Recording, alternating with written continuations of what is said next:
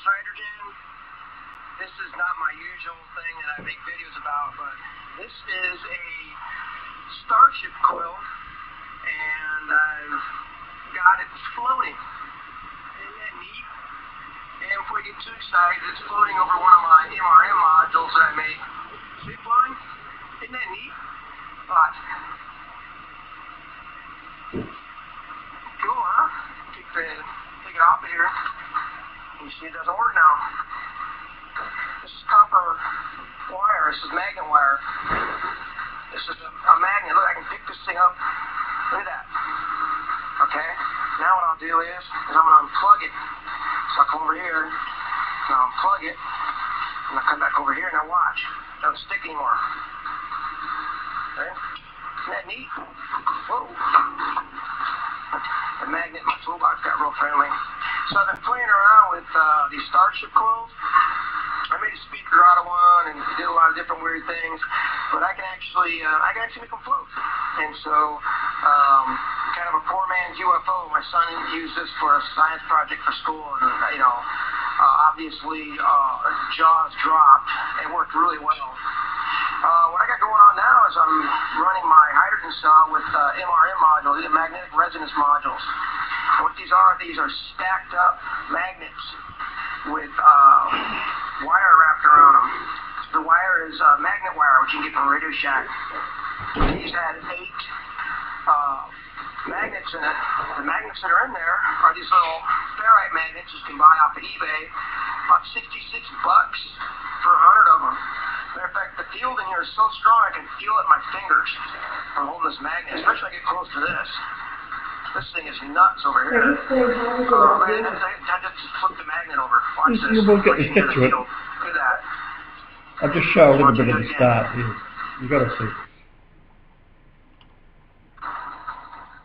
Well, you wound this up, right? Now it's got it hovering over a magnet.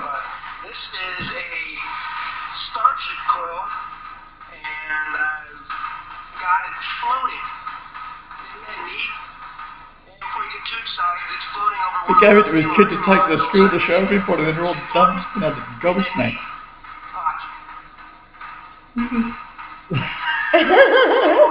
There's a magnet under here, yeah, sure, it's good colour. See, it doesn't work now. This is copper wire. This is magnet wire. I'll just get a little bit.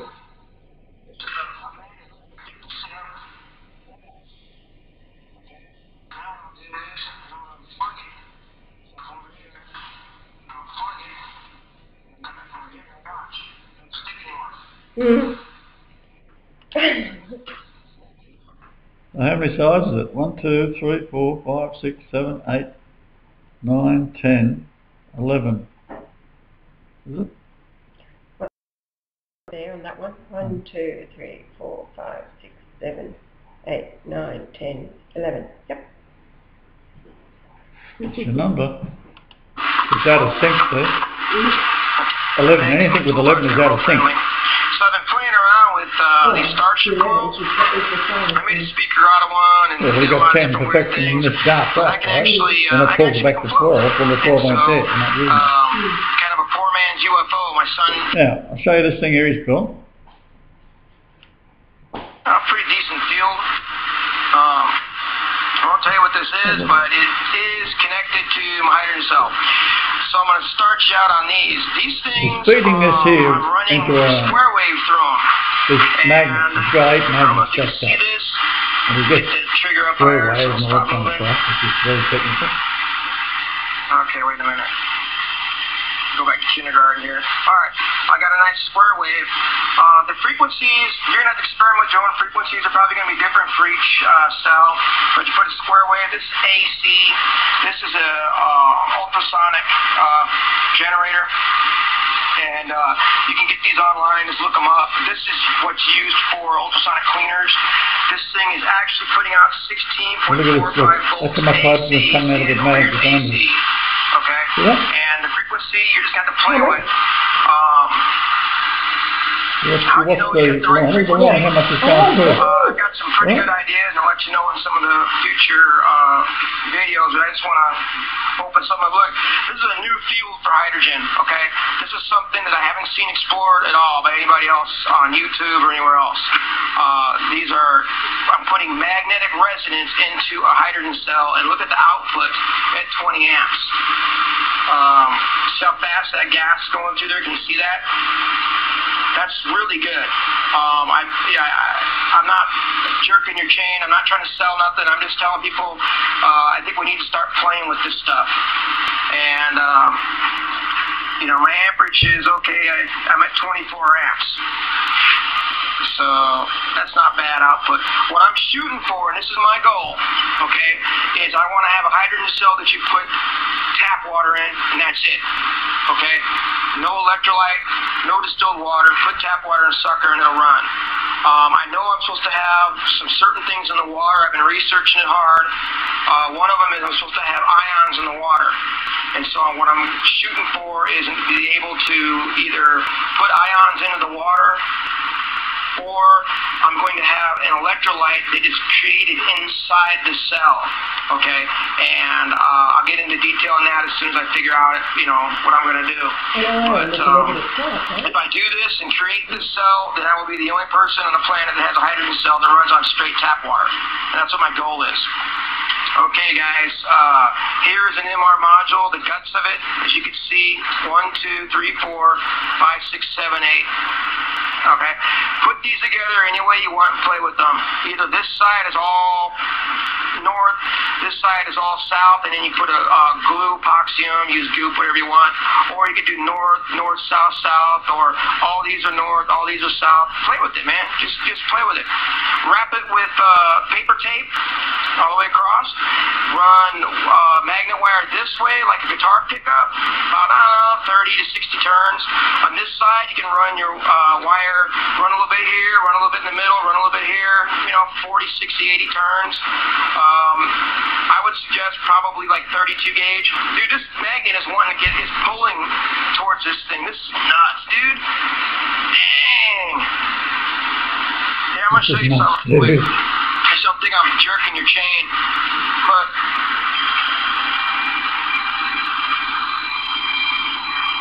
how far back I'm going from this thing. Whoa, man, I'm back like, here we go. I'm back like about 3, 4 foot. Let's try this one. This one just have the red light. Let me get on the red light. I don't know if you can see the red light or not. There you go, right there. No, you can't see doodly. Nicola, this one that was red light, still red light, still danger, Whoa, there it is, right there is the last of the red light, and I am really far from that thing. That is creating a very, very powerful magnetic field. I'm probably about 3.5, maybe 4 feet away from this thing. Very strong field coming out of this stinker. So there you go, advanced hydrogen, doing something that I hope will revolutionize and change hydrogen. You may be seeing hydrogen history right here, folks. Maybe. What do you think of that? Amazing. Now, do you want to mention, as we've got this rolling, how the numbers come about? You're reading the Lost Books of Eden, and you got the Adam story, and then the 11th chapter, wasn't it? The story is 5500 years. Yeah. Adam fell on the first hour. He only lasted 1 hour in the garden, and the promise was that that God would send his word, that he himself would come down and be known as the Son of Man and the Word of God. And but the time till then would be 5,500 years, and it was covenanted, which means it could not be broken. So Adam was expelled from the garden, And it was Adam's fault because Adam, of course, had been given the commandment by God, which was the only commandment, which was not to eat from that particular tree. Eve had not even been created. And so it was Adam's fault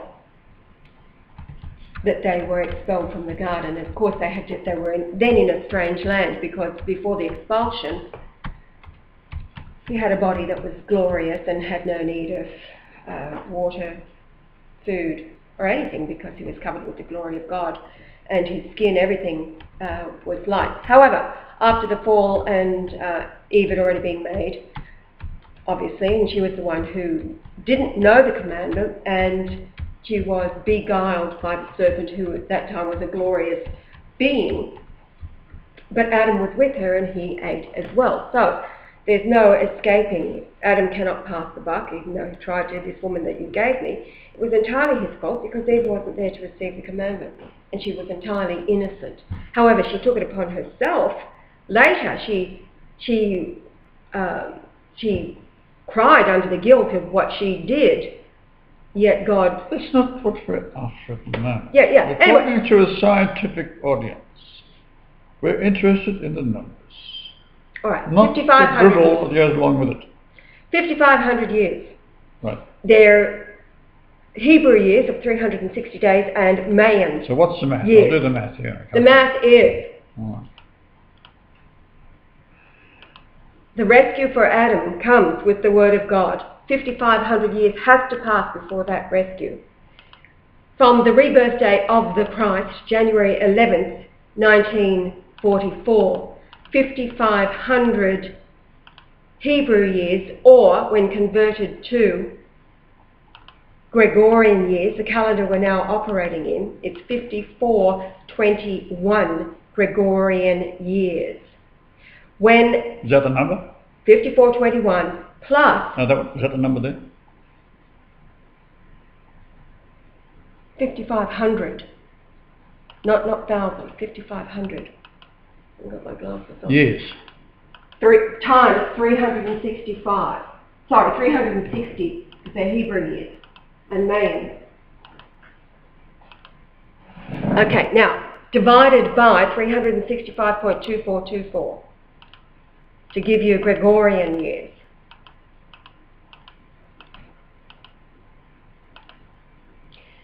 Add on the 69 years, now that's to your rebirth date. Yeah. Add on the 69 years coming up on your 69th birthday, and it gives you 5490 Gregorian years. 5490 in Greek means chasm, an impassable chasm, which is what Adam was confined to.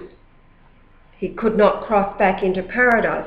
He was confined to hell, which is, he had no re-entry back into the Garden of Paradise until the end of the 5,500 years covenanted by God. So how much am I adding on here? This is January the 18th, 3478 yes. BC. Yeah, so that means that Adam was created on January the 18th, 3478. Now 3478 is Nazarene, and it is also Brian's Commonwealth bank card PIN number, 3478, that the angels orchestrated. He did not choose that. It's the Nazarene. Now, as it turned out, I had an appointment today, and they've made another appointment for me after discovering all of this last night. And they randomly select the date that my next appointment would be, January the 18th. Now, we've got Julian Day 4511001824, which is the same time of day that I was born on January 11th, 1944. So therefore, the Lord Day is that same moment in time, 2:22 in the morning. Yes.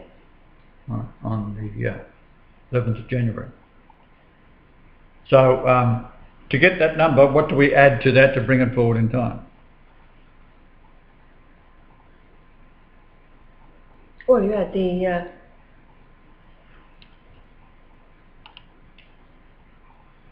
Now, it'll be, now add your 25,200 days to that. Now, was that...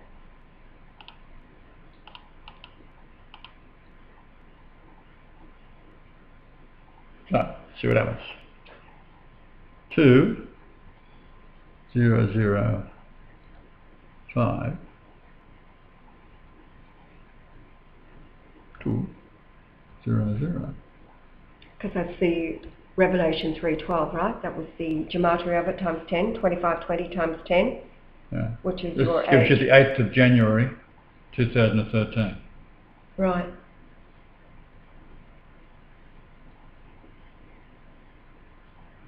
And you got your 3 days, right? Yeah.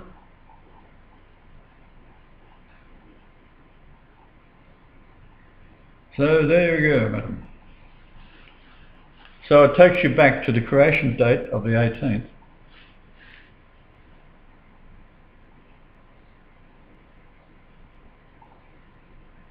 To my birthday. Twice. The verse which has the Revelation 3:12, which has the value of that number we just put in, 2520. If you put a 0 on it, that's 69 years. Or 70 Hebrew years. Or 70 Hebrew years, which is the book of Daniel. The missing week. Mm. That's right. And the numbers we were doing yesterday were all to do with the number of Daniel. So, Adam is allowed to go back into paradise. And his righteous seed. He's only his righteous seed. Get in. At this point on the earth? I haven't found that many. None. Well, there's a few. Well, none. You've got our saints. Yes, the saints.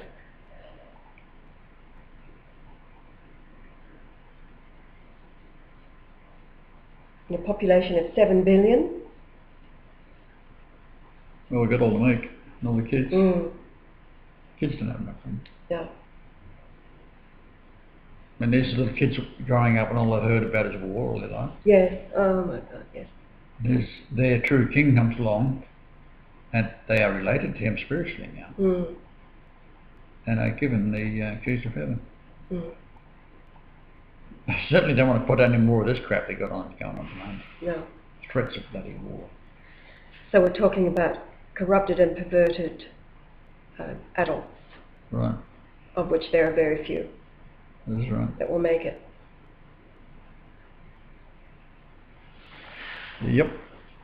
And the entire point is that the covenant cannot be broken. No matter how much Adam pled for forgiveness and mercy, and he was forgiven other things, Satan tempted him so many times, and because they were literally innocent children, and they were beguiled by the one who hates all mankind, who Yahweh has been saying all along, the purpose of the enemy has to annihilate Adam, to kill Adam and all of his offspring.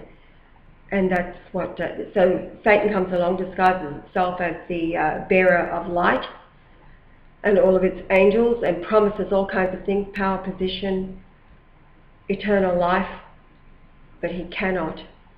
And from the beginning told them that he would not keep his word, whereas God has always kept his word. So the covenant cannot be broken. So bottom line is, God on the earth as man is here to take Adam and the children and the meek, the righteous adults, into that realm of paradise that was lost, and everybody else remains outside, cannot enter.